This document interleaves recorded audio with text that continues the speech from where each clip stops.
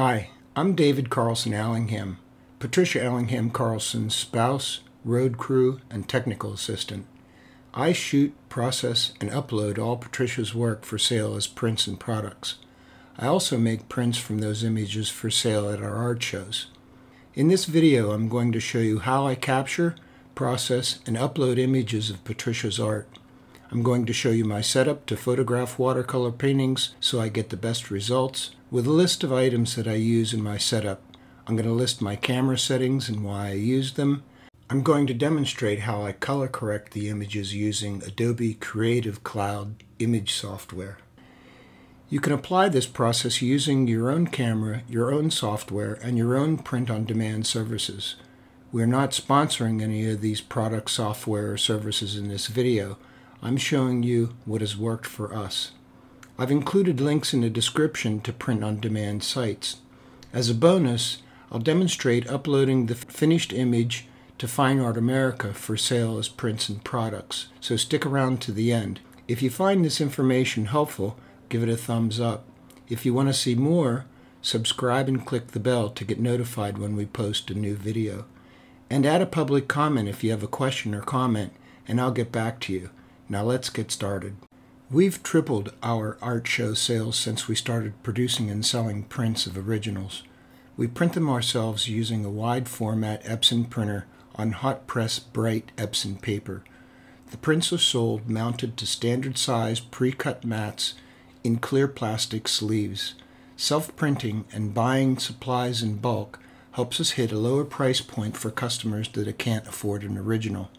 Capturing the best image under controlled conditions streamlines the image editing process and ensures that I get an accurate representation of Patricia's work. We have matted prints available when we sell at art shows.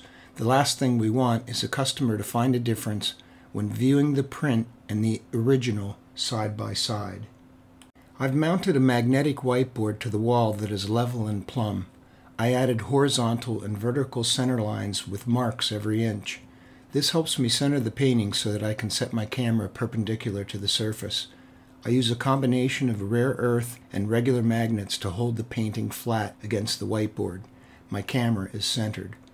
We have a sunroom on the northeast corner of our house. 3 walls and the ceilings are glass, so after noon, all the natural light is indirect. I have 2 6,000 Kelvin lamps standing at 45 degrees. The whiteboard is reflective, so you may notice what looks like hot spots, but they are actually reflections of the lamps. Next, I have a plastic laminate gray card. I use this to calibrate the color settings on my camera, as well as adjust the color balance during editing. The painting is mounted to the whiteboard for shooting. I'll capture the gray card in the frame of the picture because I want to use it later for color balancing the image. I will tilt my camera to level the shot instead of leveling the painting to save time. I'm always looking to save time as long as I'm not sacrificing the quality of the output.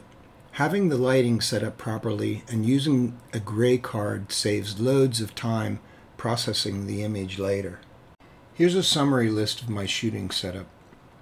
I have a neutral colored room. A satin white or neutral gray is best.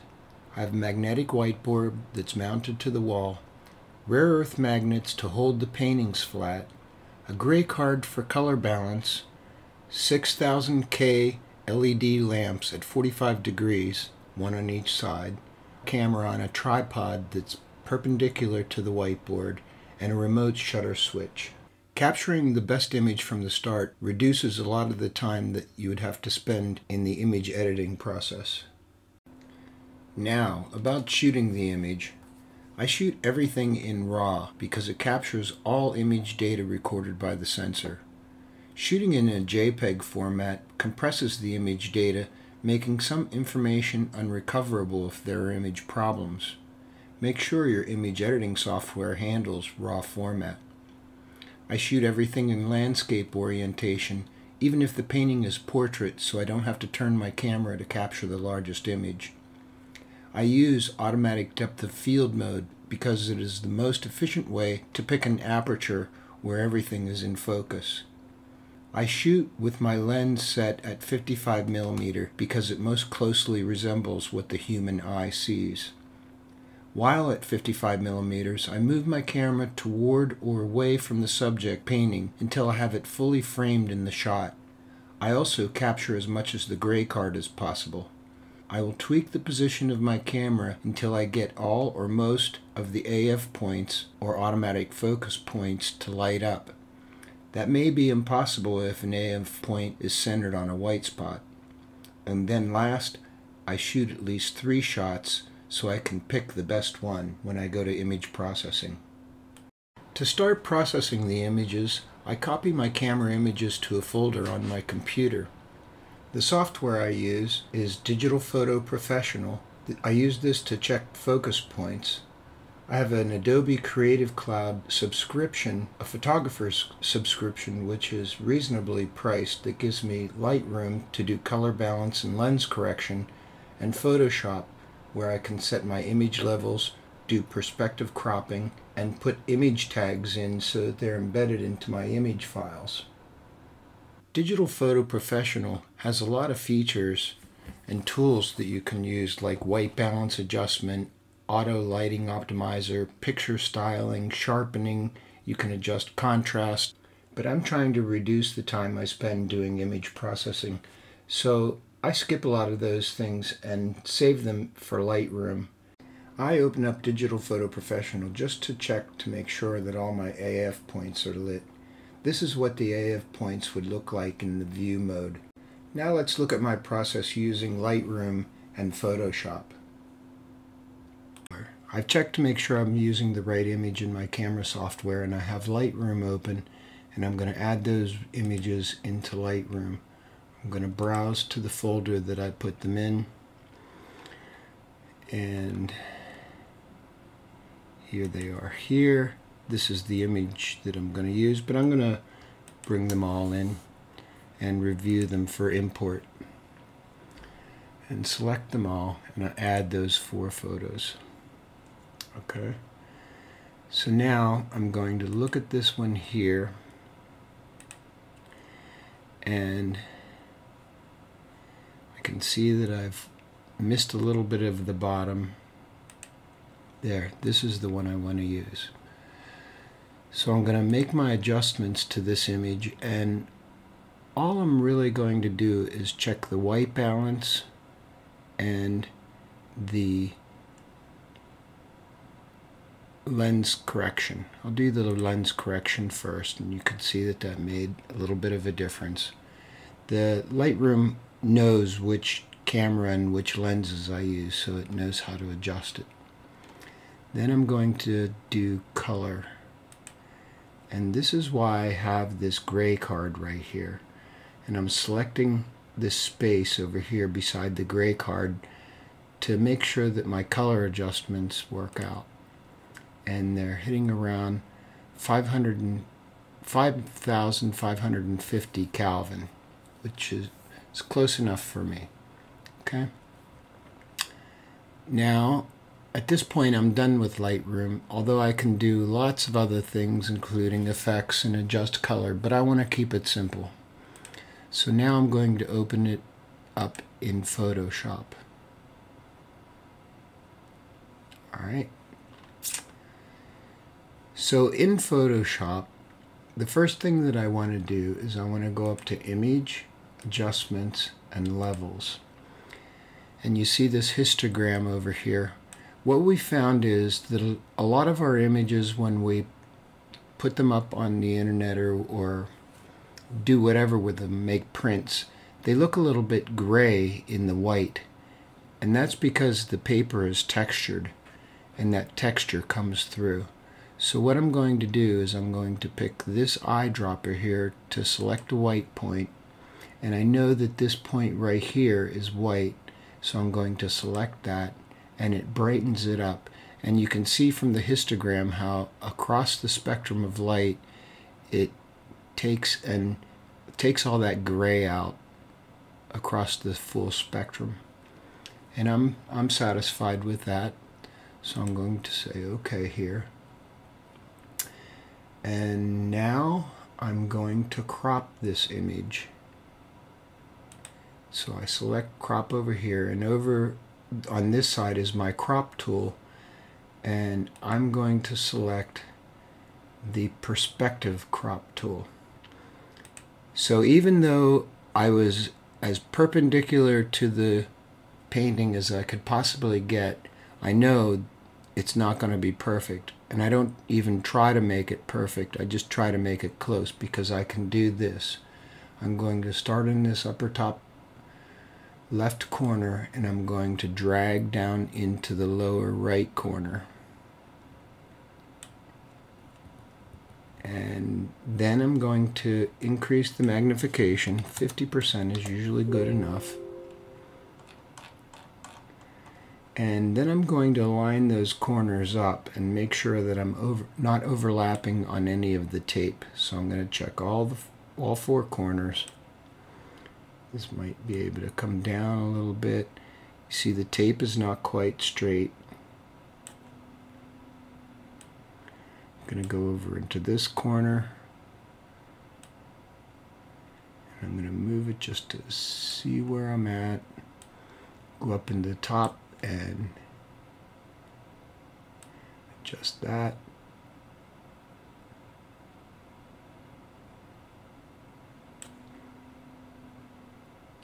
And then do the same for the other side.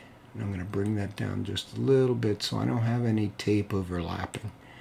And you would find that you would be covering up those spaces where the tape is anyway once you matte your watercolor.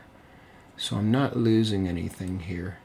I'm just going to check one more time to make sure that I don't have any of that green tape showing anywhere. You see right here the tape is a little bit curved.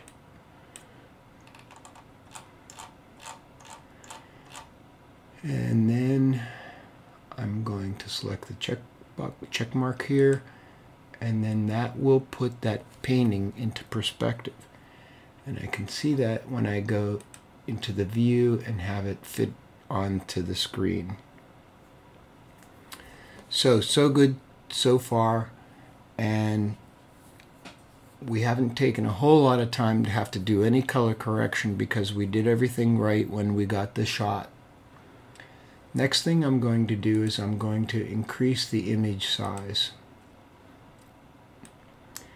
Now, a lot of people, a lot of places will say don't do anything with your image size, but I've found that Photoshop does a really good job with it, and I'm going to make it 5200 pixels. Now let's talk about pixels, okay? You can see right here that it says the resolution is 240 pixels per inch. That just tells you the print size. It'll take this 5200 divided by 240, and that's how many inches you would get for your print at that resolution. The resolution doesn't really matter. It's the number of pixels in the width and the height that really matter as far as what kind of print you can get out of this. Generally, you'll get a very excellent print at 150 dpi, or pixels per inch. Alright, so I'm going to select that, and I do that because this makes it so that I can use this image over various products that are various sizes, going from small prints to shower curtains and even some larger items. So Photoshop is going through the process right now of enlarging this print.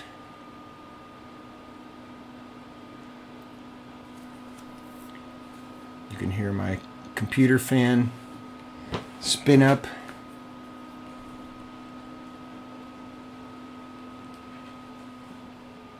And now it is the size that I want it. I'm going to make it fit on the screen again. Doesn't seem to make any difference, but now I have a bigger image that I can put on more products.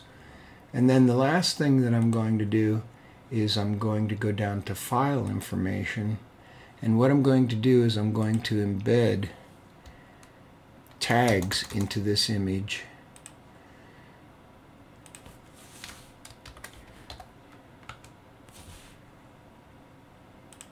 So that when I upload it, I don't have to do that. It's already done. And I'll show you that later. We keep a spreadsheet of all the paintings that Patricia has done, and it has all the tags and keywords and descriptions in a picture so that we can see what our inventory is.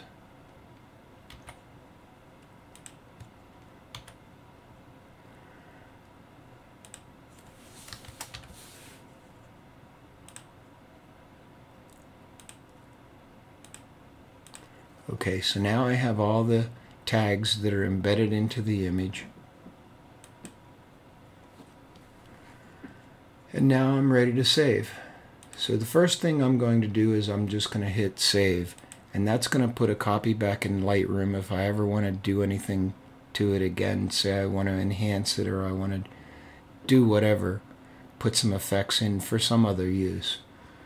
Then I'm going to save it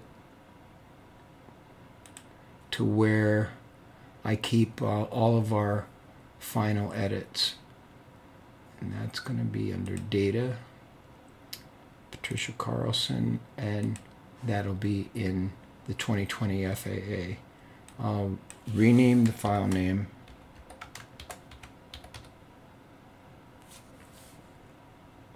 I'm going to replace an existing one that I used as a test. And I'm going to save it. And this is in TIFF. Okay? TIFF is a lossless file format, which means it doesn't compress it in a way where you lose information each time you save it. Already exists. And I'm going to use LZW as my image compression. This is completely lossless. It doesn't matter how many times I open this up and save it again as a TIFF. All the bits will be there in this image. Takes a little while for it to save. And now I'm going to save a JPEG copy. So I'm going to save as, and this time I'm going to change the file format to JPEG. And once again, I'm going to replace an existing file. And I'm going to use the maximum quality, which is going to be the least compression.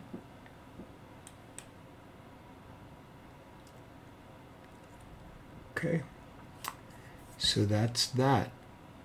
And if I then look at, that in my files, I can see the JPEG file is about 12.4 megabytes in size, and it's 5200 by 5232. Whereas the TIFF is much larger. It's 206 megabytes. When we use things for internet print on demand, some of them want TIFF, like or PNG, like Zazzle, but Fine Art America does a really good job with the JPEGs. So now we're going to take that JPEG and we're going to upload it onto FAA.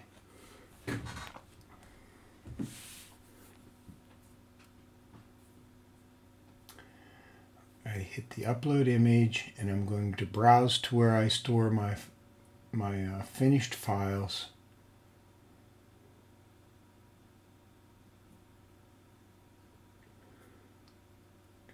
And I keep a folder for each year.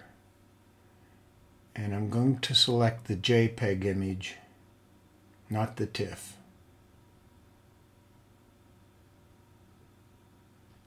And then upload it.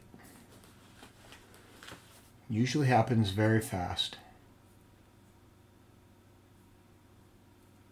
Okay, so now you can see my title, my artist name, my keywords and description have already been uploaded because that's within the image when I saved it. I'm going to choose which gallery I want it in. I'm going to skip right now original artwork information.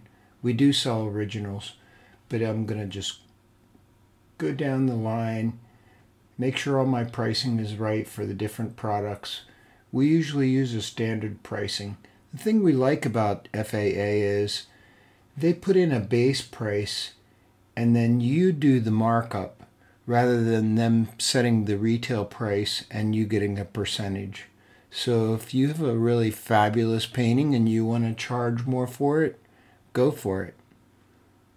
Whereas Zazzle or ImageKind, they basically tell you what you're going to get from every sale.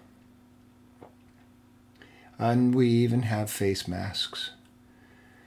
They have some royalty-free agreements and some rights-managed agreements that we've used to grant royalties for book covers, or we even had a television show that bought some prints and they wanted the rights to it so that they could put it on their in their TV episodes.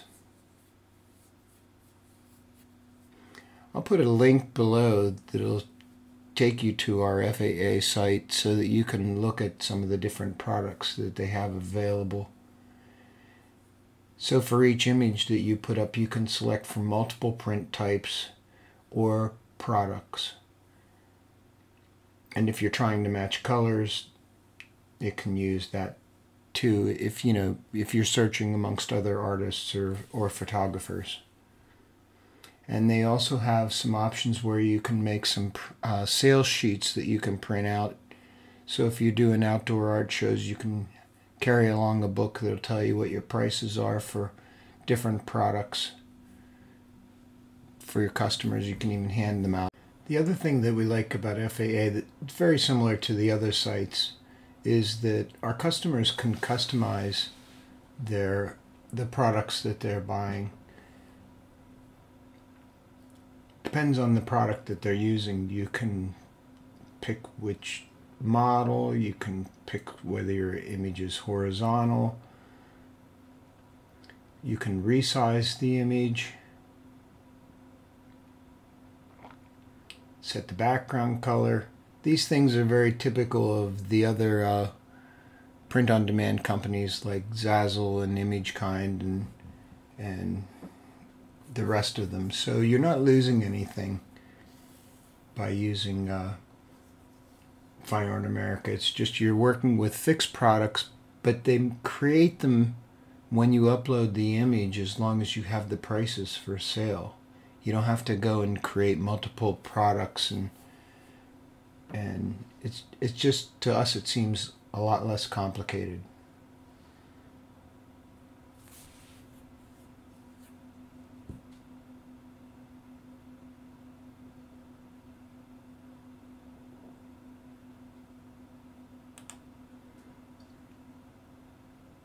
I hope you gained some insights on how you can capture and process your artwork images to make them available as prints and other products. We thought this tutorial would be particularly useful to artists looking to sell their work online given the COVID-19 pandemic and all the art show cancellations. This is the process that I've developed over a decade using tools I've invested in purchasing and learning. Be sure to check out the links in the description. If you enjoyed this video, give it a thumbs up and subscribe. I welcome your comments and questions and will respond in a timely manner.